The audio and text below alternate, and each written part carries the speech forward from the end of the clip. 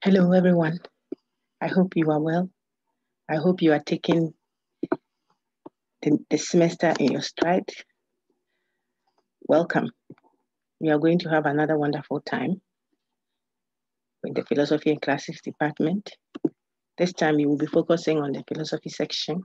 The content you will be engaging is philosophical questions, and that is part of what we will be engaging in the philosophy section.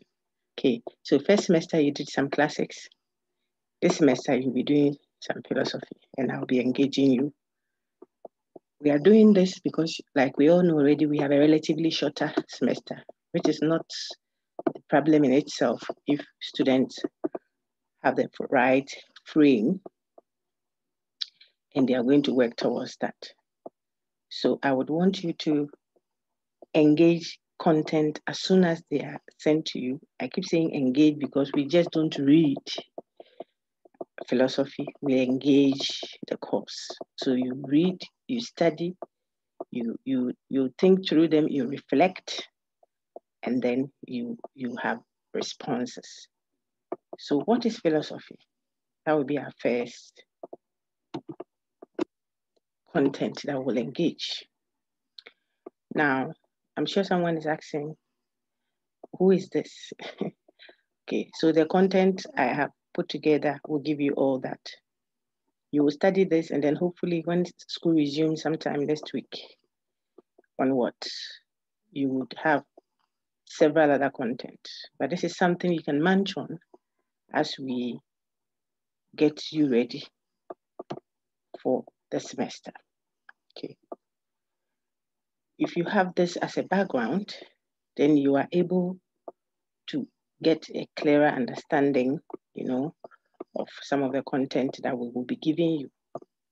When I say content, the reading references will make some more sense if you have been given some introductory content. And because of the nature of the course, it's helpful if you rely mostly on what is being given to you authoritatively first. Okay, then you can now engage some other readings around. Philosophy is not like English or mathematics or maybe some social studies that you have encountered in your previous studies. You see, so you would want to be cautious when you are reading content all over the place. Now, the nature of the discipline also would allow everyone to make their own responses or views about the content known. So if you are just reading, then sometimes you may be reading what someone thinks is the position. Okay, that is one thing you want to be careful about. And so in helping students, you also advise them to stick as much as they can to the content prepared for them. And then as they read, as they study, they always read around only to fill in the peripheral, the skeletal aspect received from the lecture or the instructor. It is very important. Otherwise, you might get yourself confused. Then after weeks and weeks of confusion, you then come to clarity. So my name is Dr. Mrs. Nancy Miles Bafo Jimfi. When you see the Mrs., then you will see the Bafo Jimfi. When you see some publications and you see just Dr. Nancy Miles, then it is still the same me, but then you are dealing with me when my maiden name. Okay, so I put both so that students or colleagues don't get confused about who they are dealing with at what time. And I'll be taking you to philosophical questions, PHCL 102 for the coming semester. Okay. The topic 1, the course outline, the content, everything will be uploaded on Sakai as soon as registrations are complete. But I know some of you might come in late. We have quite a huge number, not worth mentioning here. And so it is helpful if we use these other outlets to get you, busy until finally we have the full set. But every content posted anywhere will ultimately be posted on Sakai, our primary classroom, if you like, lecture room. Okay, what is philosophy? Now, people will have so many views about what it is, the problems you can have with it. I'm sharing screen, so I want you, if you are not a special student, then you are able to see the screen. Please look at it, because I'll teach alongside that. My special students will receive some kind of special help from their institution as well. Okay, what is it? What is philosophy? What it is not? What you need to do it? Its etymology, the main branches, the subfields, the approaches to doing it. Philosophy is done. It is not read. When we say we are reading philosophy, it's just a way of speaking. It's an activity. You do it. Then the values and general uses of philosophy. This brief presentation that I do not intend to go beyond a certain number of minutes should help you cover these content that I have projected. And by the end of this presentation, you should be able to have a fair idea of what it means to be doing philosophy, and then what philosophical questions are, okay? And then basically, what should you be ready for, to engage in this course? So I'm sure that by now, a lot of you would know that if you do philosophy, then you become an atheist or atheist. It is done by just some elderly people, philosophers. So we are looking for a long beard. Apologies to my bearded friends. Gray hair, what have you. That is not true either. Some think of it as a difficult subject. If it's something for the very wise, then it might suggest that it is abstruse. In other words, difficult to understand. Some think of it as abstract, not practical. They are talking about life after death, free will. What has it got to do with life today? Now, these are all not true about what we call philosophy. It is not a descriptive study either. So when do we say a study is descriptive, describing what is there, describing, observing facts, and just stating that? Philosophy is not that at all. That is just about, if you asked me, about 30% of what is required of the student. Their ability to narrate, memorize, gather information. That doesn't pay if you are being examined as a philosopher. Because we believe that, like what Google is doing now, Google can give us every information we need. If you just typed it in Google, the facts will come. What is there will come, okay, in terms of observation-based. So philosophy is not necessarily a description of what is there. So what then is it? Okay. Now, on the screen, you see, I said it is a discipline. Remember, disciple. It is a discipline that nurtures and improves the natural reasoning. You see, it nurtures, it takes care of it. Then it makes it better. It improves it. It improves what? The natural reasoning skill or ability that each person already has. Okay, and exercises. Everybody thinks. When it comes to reasoning, then some have improved and some are still improving. Look at it, reasoning, offering reasons to support the claims you are making. That is reasoning. And that comes when you are exercising your curiosity, the curious ability, wonder. And most importantly, on the screen now, pointing at something, when you are asking questions, not just abstract, irrelevant questions, but questions that aim at responding to problems of existence, questions that aim at making human existence better. So philosophy is a question asking activity rationally done. It means you use your working tool is your mind, the thinking faculty. That is your work, that's your stethoscope. That is if you are a shoe shine, you polish shoes, that is your working box. If you are a tailor, that is your machine, your threading machine. What is that? It is your mind or your brain for this level, it's okay to say that, okay? It's a question asking enterprise discipline, which employs what? The mind. We work with our mind to ask fundamental questions. The questions are fundamental. They are not mere questions, but questions that are addressed towards what? The fundamental beliefs, presuppositions, assumptions that society holds, that an institution holds, that people hold. We address our questions to those pillars, the fundamental beliefs, doctrines, assumptions, presuppositions, okay, grounding institutions.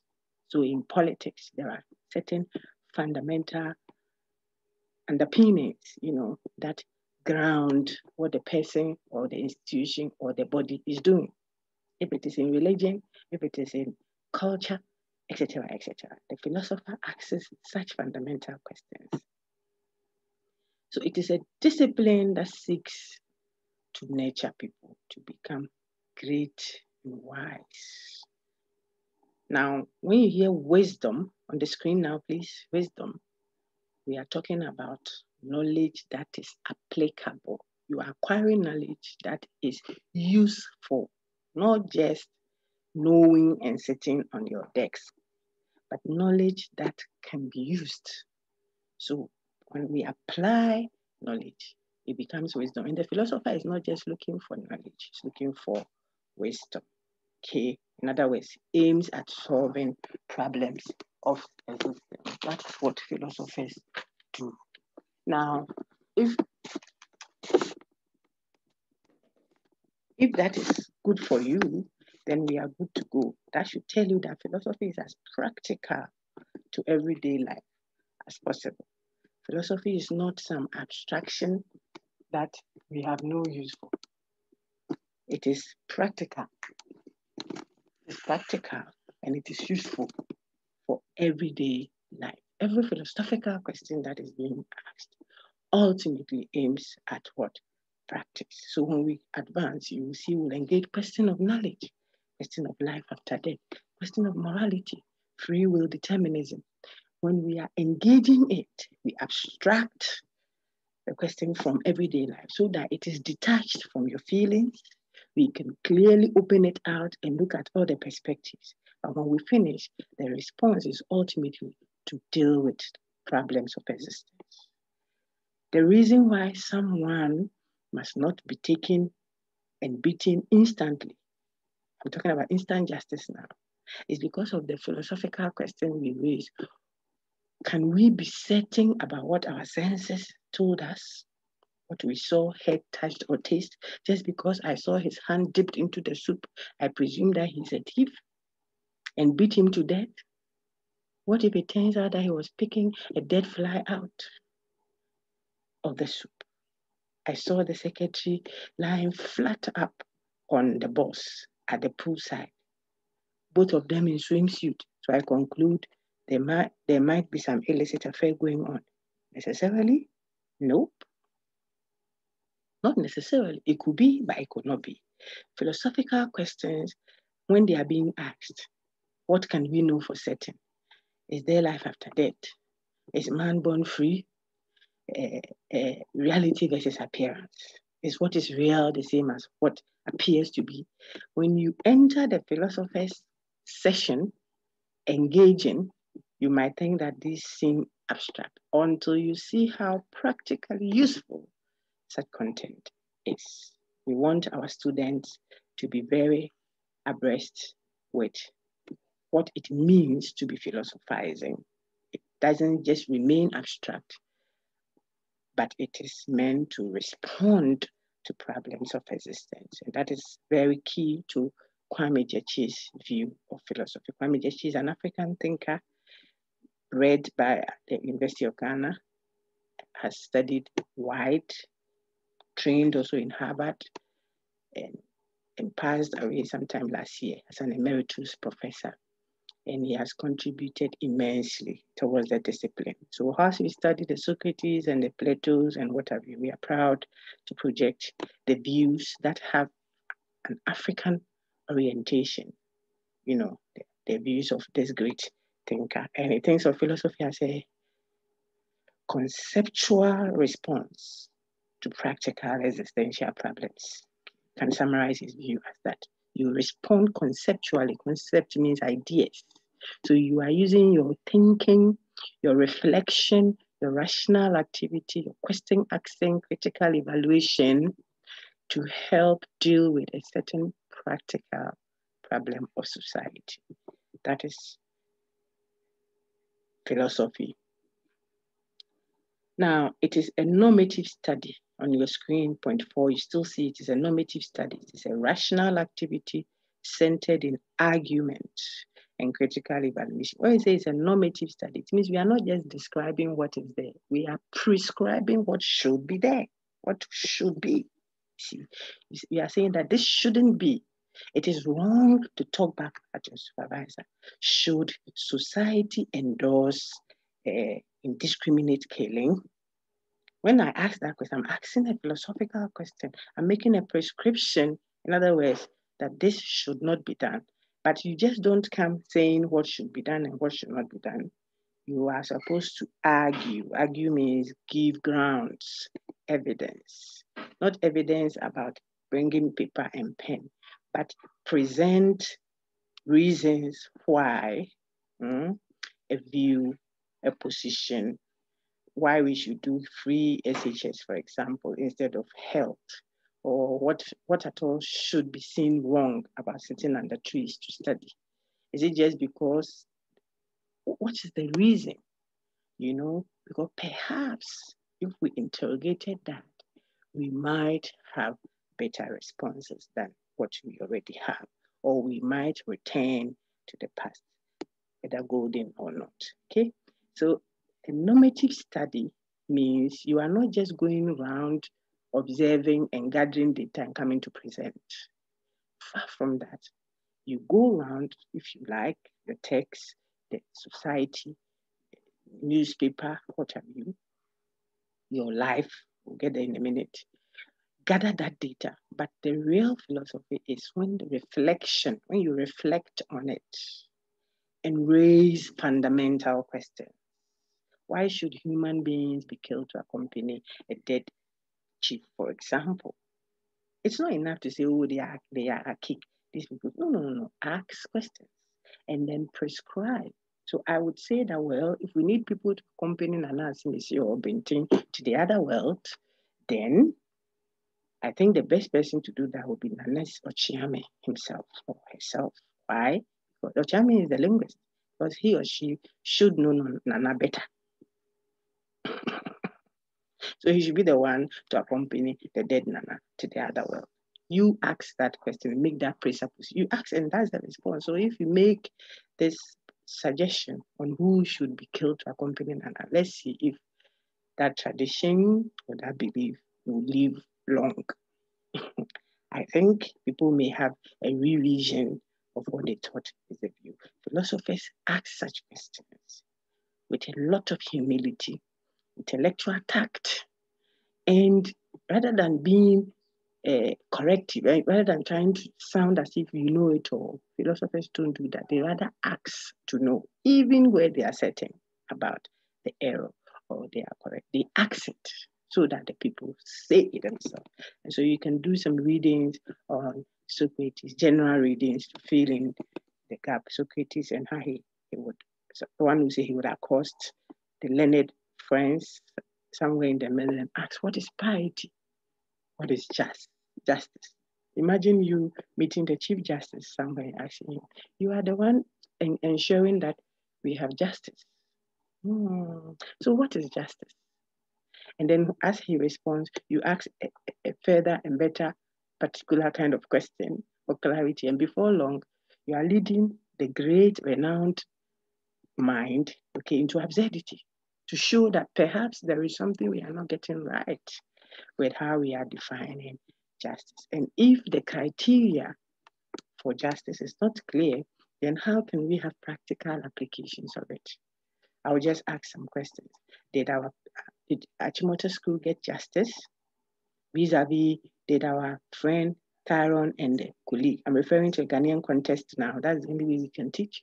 So please help us. If you do not understand the relevance of the illustrations, then you read, because this is a Ghanaian context. But Tyrone, my Rastafarian friend, and the colleague, did they get justice? Did Bonnie, Kwapimpolo, did the Kwapimpolo get justice? Did she get justice, or did her son get justice?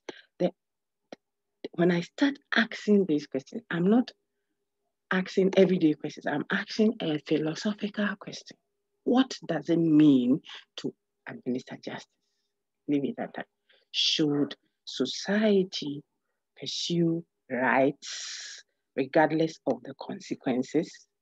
I am asking a philosophical question. Why? Because I'm addressing the grounds on which social systems are evolved, or social systems will emerge. We can do same for politics. We can do same for religion. We can do same for others. And depending on how attached or emotionally connected people are to issues, they might want to label the philosophical enterprise as atheistic or overly criticizing, etc., etc. Okay, but philosophy plays so many useful. No, there's no one should see why, regardless of the discipline you engage in, you end up either attaining an MPhil or a PhD. An MPhil is a Master of Philosophy. So you may be doing economics or sociology or psychology, but you ultimately will attain a discipline, a degree called maybe Master of Philosophy in Psycho. Meanwhile, the discipline is psychology, but you are getting a degree called a philosophy degree at the master's level, or even at a PhD. The PhD just means Doctor of Philosophy, philosophical doctor of philosophy. Why is it that you are doing law, but you get a PhD in law, in philosophy, pardon me, or you are doing what's the other discipline? Excuse me, give me music, but you get a PhD in music. PhD means a doctor of philosophy, yet in music. That should tell you that as you attain higher heights in your academic life, you climb higher into reaching philosophy. We are so better off. We start off into what? Getting wisdom.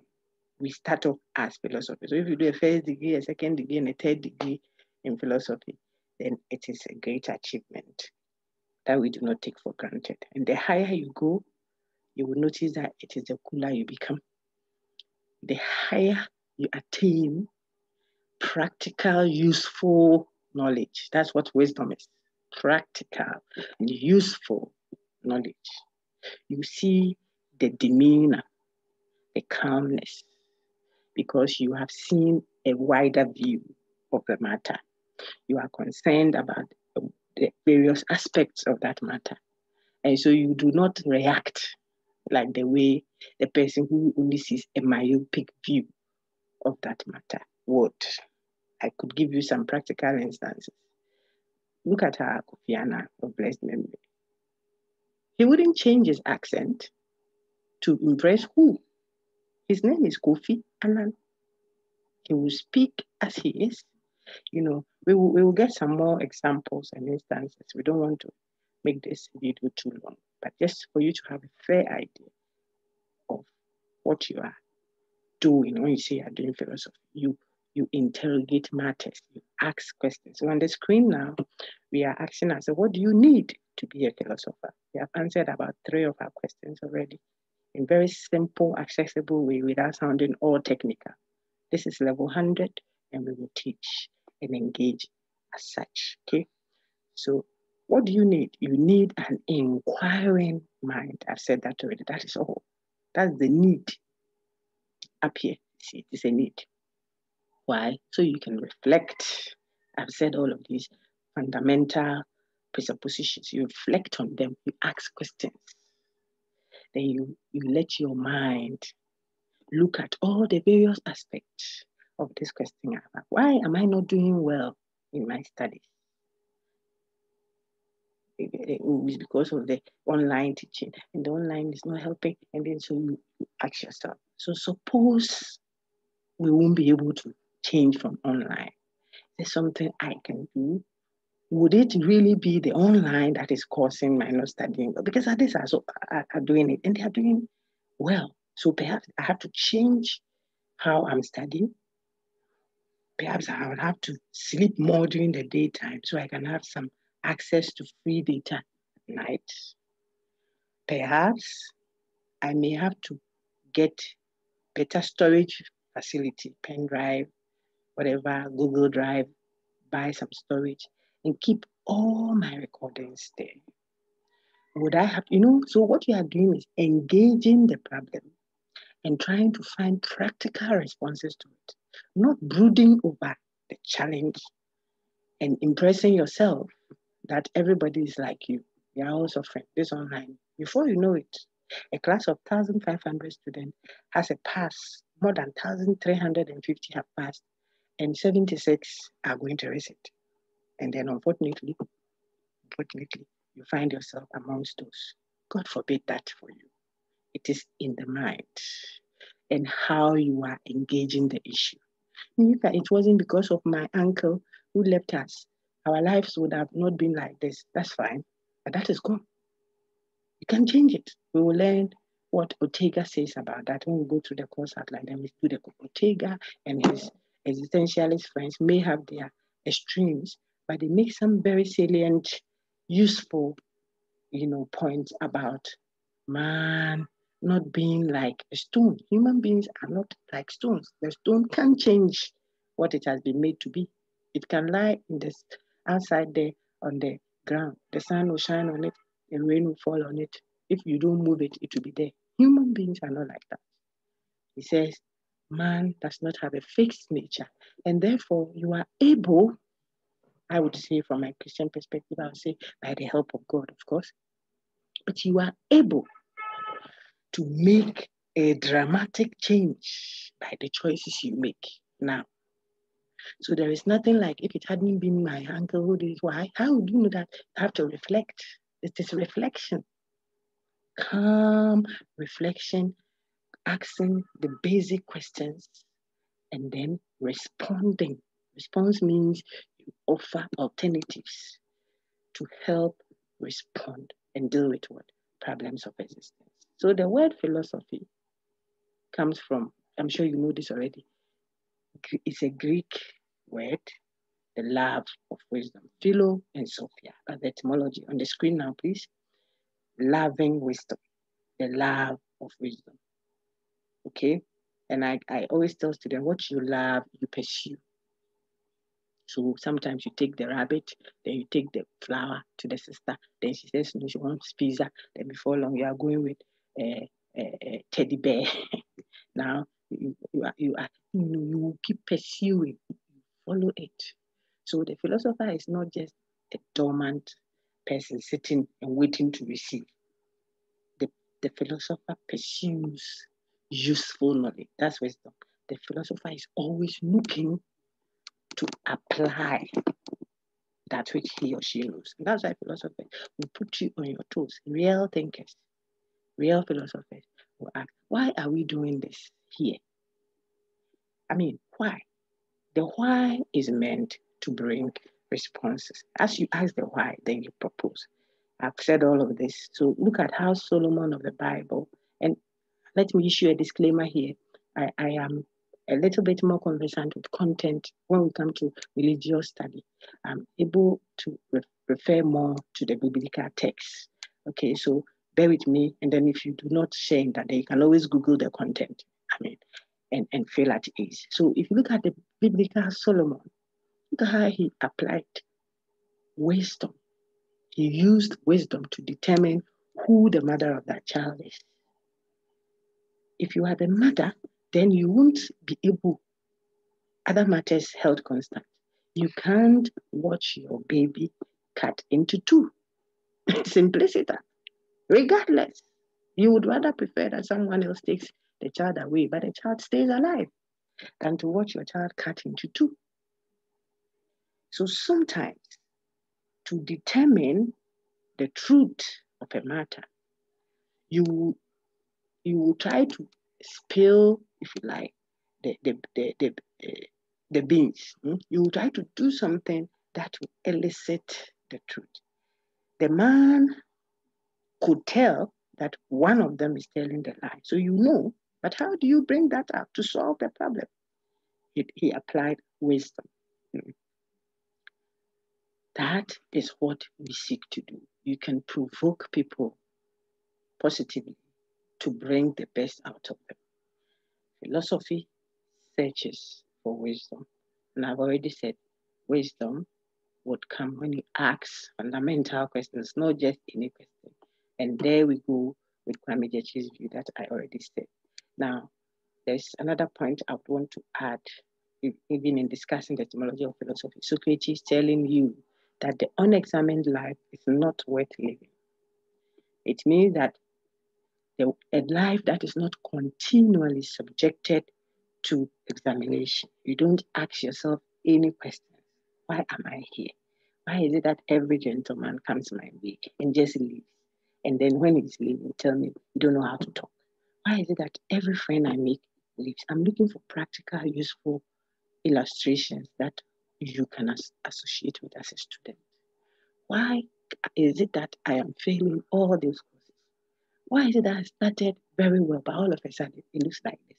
If you're asking that question, you are able to project or present alternatives that help you, to make some good progress. If you're a church person, why is it that this church can't go beyond a certain number of people? If you are a married couple, why is it that my children are not taking after me? That is if you have a positive quality anyway. Why? So you see that the word why is integral to any philosophical discourse. Now we can move a bit faster. So just like any discipline, it has branches. Medicine has branches. A pediatrician is not a gynecologist necessarily, even though they are practicing medicine. So in philosophy, we have metaphysics, epistemology, logic, value theory, and ethics. I go back one step. Look on the screen. Metaphysics. What is real? What exists? Epistemology. What is knowledge? What is the justification of knowledge? Logic. What is correct and incorrect reasoning? So these branches, look at value theory. It has two sub-branches, ethics and aesthetics. The question of ethics is dealing with what is good, what is right. Is it right to take that which is not yours? Now that sounds almost moral. But what is good? What do we mean by good? I have entered into the framework of what ethics. These are branches. So when you hear metaphysics, metaphysical questions, it means you're asking questions about what is real, what really exists, what is there. Is there life after death? That's a metaphysical question. You see, is man free? That is a metaphysical question. We're talking about, is freedom real? You see, so it is a question of metaphysics. Epistemology is asking about what we know, what we can be certain of. Do we have a justification for our claims of knowledge? So when I'm asking those, we look at Descartes there. For metaphysics, we look at Plato, his reality versus appearance, the allegory of the cave and all that. Epistemology engages the question of what? Knowledge. Then logic will deal with principles that help us to determine correct and incorrect reasoning. How can you say I wasn't there? But actually, when I was there, I didn't see him. That bachelor beat his wife mercilessly. Bachelors cannot beat their wives because they cannot have wives, let alone beat them. You cannot be making a presentation at court. Then you say, I wasn't there that day. In fact, that woman, I've never seen her in person, not on photo. So I can't even identify her. But you see, that day when I saw her, she was not wearing her wig. So I couldn't. Did you see her or you didn't see her? That's a logical challenge. Okay? Value theory, I've said, has two sub-branches, the ethical aspect and then the aesthetics. I jokingly tell people that sometimes you see a lady head over heels in love with a guy. And when you look at the guy's face, I'm talking about aesthetics now. Hello, guys. You are so sad. This fearfully made, brother. We are fearfully and wonderfully made. Some are so fearfully made, more than the wonderful part. And yet the sister is dying over that brother. Why? Because the sister sees beauty. The question of aesthetics, beauty. You go into an art gallery, and when you see some scribbled something on some canvas somewhere, hanging there, and the price 5,000 Ghana cedis, you are amazed. Who is going to buy this? This thing for 5,000. Actually, I need some 5,000 to pay fees. Get myself some new, laptops. But another person walks into that art gallery and will pay the 5,000 and pay that art piece because he or she can see some aesthetic value. So, what is beauty? That draftsman who is designing the city, what constitutes beauty? What does he or she see as beauty? That is this. Why is it that a certain society will cut down all their trees and build high-rise buildings? Because that is what they see to be beautiful. Others will not cut a tree down, will leave that place and say, see the beauty of nature. What is beauty? It's an aesthetic, it's a question of aesthetic value. Okay. So now that you know those main branches, what are some of the social and political? They are all on the screen. Look at it. You should see this and learn them. Philosophy of law, etc., etc. Now, philosophy is a second order activity also. You should see it as such. It goes beyond just what it is and enters into other disciplines. So when we say philosophy of history, philosophy of religion, philosophy of culture, philosophy of economics, philosophy of education, it means now we are not just dealing with one discipline. It has gone into some other disciplines. So my dear friends, so far, what have we covered? What it is not, what you need to do it, etc. Now we are entering into approaches, the approach to doing philosophy. Now take note of this. This sounds a little bit technical, but it is accessible. Philosophy is done either as an analytic concept or a speculative one. Look at the word analytic, analysis. This is how you do it, not its branches, but how it is done. You can do philosophy, and the questions you are asking, addresses what, or focuses on what? The meaning, okay, the meaning of terms, analysis of terms or concepts, the clarification of language. So you are seeking for people to clarify what they mean by X or Y. When you are doing that kind of philosophizing, you're asking questions, but the questions are seeking for clarity in the use of language. What do you mean by corruption? What do you mean by life freedom? What does it mean to have free SHS? You see, when I ask that question, what is the meaning of SHS? What is Social Democratic Party? What do you mean by that? What is Nkrumah's consciences? What does it mean to be family as a church? You see, the word meaning, seeking clarity of the use of language, analyzing those concepts is what makes that approach of philosophizing, that approach of question asking, what? An analytic approach. Okay, so the analytic thinker focuses on clarification of language, concepts, etc. Now, what is the critique against this approach? Critique means what do people find wrong? Other philosophers find wrong with this approach of doing philosophy. They think that such an approach overemphasizes questions of meaning and underemphasizes questions of truth. You are always interested in what it means to be this. What does it mean to be that? What does it mean to be free? And you are not helping us free the people, actually. Okay. So if you are overly analytic in your philosophical approach, we might think of you as being too logic. All students study. Nancy is a student, therefore Nancy studies. That is logically valid. Modus ponens. Okay.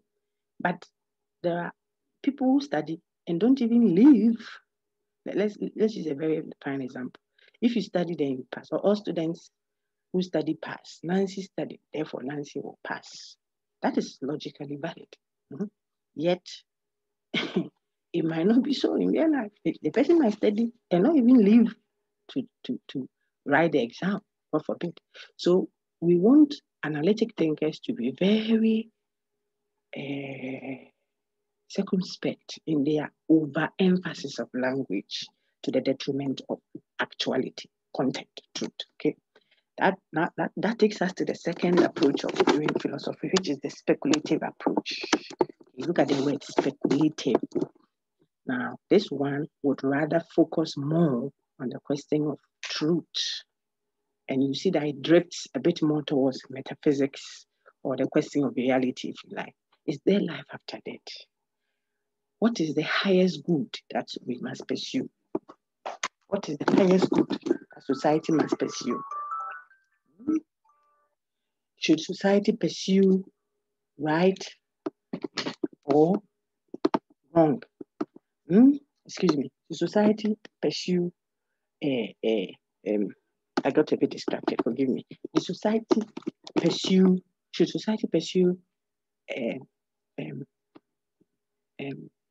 integrity over deliberate? Or society is better off pursuing altruistic act? On the screen, I'll put some nice examples there. Is a lie ever right? What is the correct standard of morality? Just started reading. What is the correct standard of morality? Okay, etc. Should I pursue an act because of its consequences or because of the good it produces? Is an action right in itself or it is right because of its consequences? All these are questions. You speculate about them. You reason around them. You don't have any particular answer to them. You reason around them. Okay? So if you do that, then we say you are doing speculative philosophy. And that one does not focus on language and its use per se. Now, the critique with that approach of doing philosophy is that it is non-sensed. You can sense it. You can use your five senses, seeing, hearing, touching, tasting, smelling, to ascertain the truth or falsity of such, claims of truth. Therefore, we say it deals with questions that may not oftentimes have direct responses. Okay, so speculative approach, analytic approach.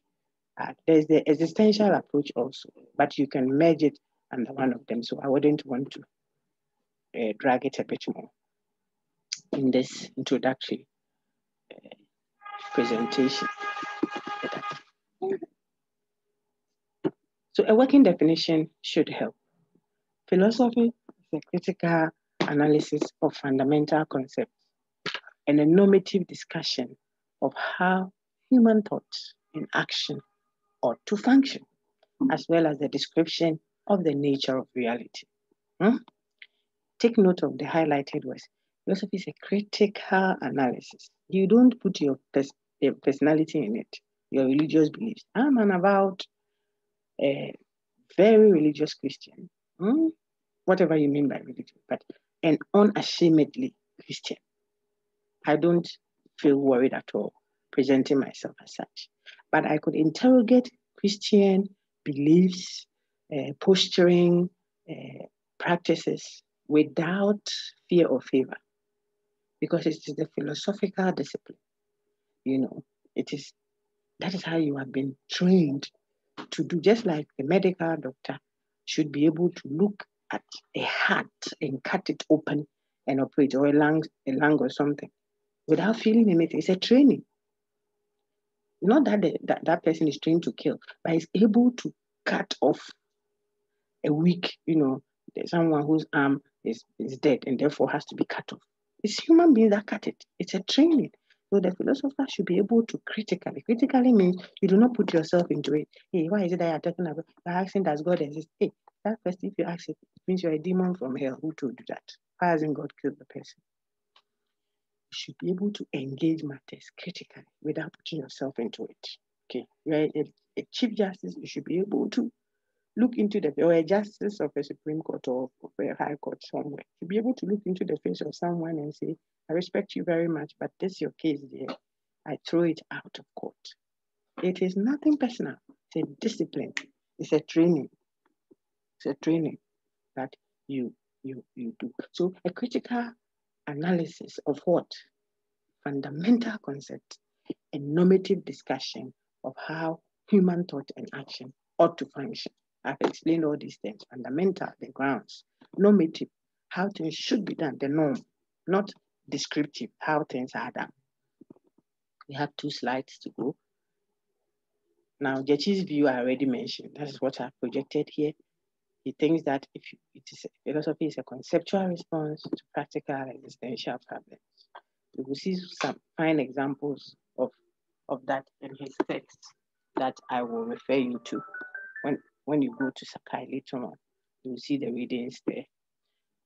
Or if it comes in earlier enough, then I'll post here for you to see. So what is the value of philosophy? I'll just put all on the screen. It nurtures critical and evaluative abilities in its students. Gives you an understanding and appreciation of the ideas, values, and institutions of human society. Yes, you will see why the people behave the way they do. So then if you are able to prescribe an alternative, you can help. If not, then you will understand and live peaceably with all men. It helps you get liberated from prejudice. How? By challenging traditions, beliefs, and norms to a well-reasoned, matured faith. For instance, there are things you won't do again. There are churches or like religious groups that would in the past say, before you pray, cover your head. Well, yes, but if I'm in a car and the car is going to fall into a ditch and my handbag is down there and I have to look for my scarf in my bag before I pray, that can be. Do not wear men's clothing or something. So if I'm in Iceland and I'm a woman, what do I, and so on. So there are certain questions you can ask that help to refine, if you like, or not necessarily refine, that might sound derogatory, but to have a review of what you thought you knew. And that's what philosophy does, helps you to get liberated from prejudice. Okay. It makes you less susceptible to gullibility. Everything that is passing is wrong. Oh, I saw the notice here. Hey, these people, they are like this. The politics, oh, these people who come from here. And no, you are not that gullible. When you're a philosophically inclined person, always asking fundamental questions. It develops the capacity to see the world from the perspective of other persons and other cultures. That doesn't mean you necessarily adopt their perspective, but it helps you see the world from their perspective, why they see things the way they see. I think that there's a lot going on recently in world politics, Palestine, and the Jews and the Palestinians. And without sounding, when you look at the grounds for the disagreement, you know that it is not just a matter of people who don't have any regard for peace, but there's a fundamental belief assumption, be it religious, be it political, all intertwined. And to address it, if it can be addressed at all, you need more than just political drinks over a cup of coffee. All right. Now, general uses of philosophy. You adopt, you become a problem solver because you understand how people are thinking, the basis, the grounds for what they are thinking, how they are thinking. And so you are able to deal with the issue from there. You are able to propose responses that address the foundation. Because if the foundation is weak, what can you build on it? In other words, if you do not know why and what the presuppositions are, that grounds the way people behave, then you won't be able to propose any. It goes from the boss in the banking hall, who would always come, for example, and rebuke the late, worker. The worker is late. He's late. But the worker is very diligent at the office. But he's always late. If you're a problem solver, you should see that there is a problem. It's not that the worker wants to be late. So how can you deal with it? Do you need to get this person a car loan? Do we need to get a bus for these workers that come late? Rather than always, hey, you are late and you are not a serious worker and I don't have that. You can't sack the person till you meet the person. What can you do? The woman is pregnant. Women get pregnant and they give birth. If they don't, society will frown at them that they are only seeking degrees. So what can you do? See, managerial skills. This is wanted by every employer. So when people ask, if I do philosophy, what can I do in future? Or if I do classics, what work can I do? Not only can you create more jobs, you are able to help people rethink how they are thinking. And so what? And so you are able to fit everywhere, from politics to law to academia to industry. Why will you invest something? You see the questions are like the ethical questions. You are a consultant to many pharmaceutical industries, and advertiser needs your view because a philosopher is able to interpret how people behave, why people do the things they do, and so is able to help you bring out, items that fit that need. So I am even more interested in how philosophers are able to create by how you saw, if you're a problem solver, then you're able to create responses which cuts across all disciplines. You're a good communicator. You have persuasive powers. Those religious folks are amongst you. You're able to convince people to join your sect. I speak that way. You're able to evangelize better because you know what to touch on, how to argue convincingly, give reasons, not just force people. So you won't come and believe in Christ, say, you will die and go to hell. You are going to hell. That doesn't do anything. It's rather generates rebellion. Think about it, friends. You have a political party, you want people to join you. You want someone to stop being a social democrat and join which other party? You convince by arguing, presenting argument, not emotions. Okay, a rational thinker can resolve family issues to society, to cultural groups, ethnic groups, whatever are fight. You can bring them to the table. Some people are going to do coup d'etat. You need a philosopher. You need a thinker, a reflector who can engage. So persuasive powers, writing skills, how your ideas are organized. The person is going to present the State of the Nation's address. The ideas must be organized. You want a marketer? Look for a philosopher. Okay. Because you're able to fish out matters and present it. Then you can do very sound research and analysis. Now we end with this. Look at this, person one. We are trying to identify the philosophical issue here. The first person says, widespread use of pesticides and additives in the production of food has serious and damaging effects on the human body. The second person says, the increased instances of cancer in modern society are directly related to the expanded use of chemicals. That's the second person. Look at the third person and fourth person. You can always go back to the video.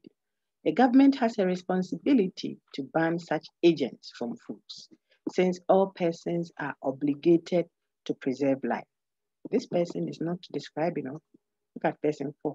I think the highest good, and I'm highlighting responsibility, obligated. The highest good is not the preservation of life. The government has no obligation to its people, except non-interference in their private affairs. Now look at person 3 and 4. You notice that persons 3 and 4 are not just stating observation. No, fact. They are not just stating facts, what they have seen. They are prescribing, not just describing. They are prescribing what should be, what ought to be the case, not just what is the case. I read person 3 again. The government has a responsibility to ban such agents from food, things that are corrupting our food. You can put galamsey there. The government has a responsibility to ban galamsey, since all persons are obligated to preserve life. This is a philosophical statement. The person speaking is dealing with the issue philosophically. He says it is government's responsibility. It is government that should do so and so and so and so and so. Since there comes the reason. Since all persons have an obligation, it is a duty. We are obliged to preserve life. So it is not a description. People don't take care of other people. Oh, Ghana, right now, the way we are wasting water, and that is not philosophical. The philosopher is prescribing based on what? Evidence of it. Okay, look at the person 4.2. I think the highest good is not the preservation of life. This person is reacting to person 3. It's also sounding philosophical. I say, oh, what is really good? The highest thing we should pursue is not the preservation of life. Now listen, it continues. The government has no obligation to its people except what? Non-interference in their private affairs. This sounds like a very libertarian thinker. You will understand that in over 300. Liberty, me, myself, and I kind of thing. It's a government must not interfere in anybody's life. If people have money and they can do galamsey, they should be let free to do that. This person is also speaking philosophy. In other words, this person is also thinking that if you say government should come and interfere in how people are running their business, before long, we will not have any private enterprise. People will not even go and do anything for government to come and determine how you should sell bread that you have baked. So now person 3 and 4 are engaging in philosophical argumentation, all aimed at what? Solving the problem of what? Food corruption, agents that have been put in food, like fertilizer that has been put in food. But they are engaging with the aim of what? Responding to that problem. If you refer to the previous slide, however, you won't see that. The previous 2 people are just gathering data. Person 1, widespread use of pesticides and additives in the production of food has serious and damaging effects on the human body. This is not a philosophical statement. Nothing. It's describing what is there, which is also good in its own right for that discipline, but not for philosophy. We don't just go around telling what is there. A lot of people are now doing galamsey, oh, Ghana. There's nothing philosophical about that. Google can tell us that. Joy News will tell us that. Oman FM will tell us that in the morning. So nothing much has been done. But when I look at the second person, to the increased instances of cancer in modern society are directly related to the expanded use of chemicals. We have heard you, but that's a fact. Observation-based. Anybody seeing, hearing, touching, tasting, smelling can say this. Which one deals with problem solving? There it comes. Person 3. The government has a responsibility to ban such agents from food. So this person lays it at the doorstep of what? Government. It says, government, you should stop those who are doing that. Because every person has an obligation to preserve life. It is your duty to preserve life. Then the other person says, I don't think that is the highest good, my dear brother. I think government should rather not interfere in anybody's life. So now there's reason to start a philosophical debate engagement to make better alternative that works for all of us. That is a philosophical issue. That will elicit philosophical questions. One person might say, well, what is the highest good then? Someone will say, what do you mean by obligation? Can you clarify? There comes the analytic approach, then the speculative approach, and whatever. All in the aim of what? Helping us determine whether we pursue health first before education, or we think no, but the education must precede health, or should we do, as a church, should we do the building first before the people, or maybe no, we should engage in the people, and when the people are well placed, then we can have more to improve the building, or no, when we have a good building, then we can get good people as well. Philosophy, the discipline called philosophy, always seeks to help respond to practical existential problems, according to Kwame Chechi.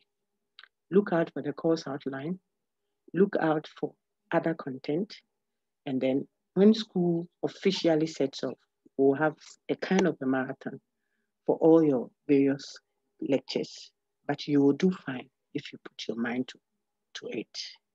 I wish you well. Have a wonderful, blessed, fruitful, prayerful week. Take care.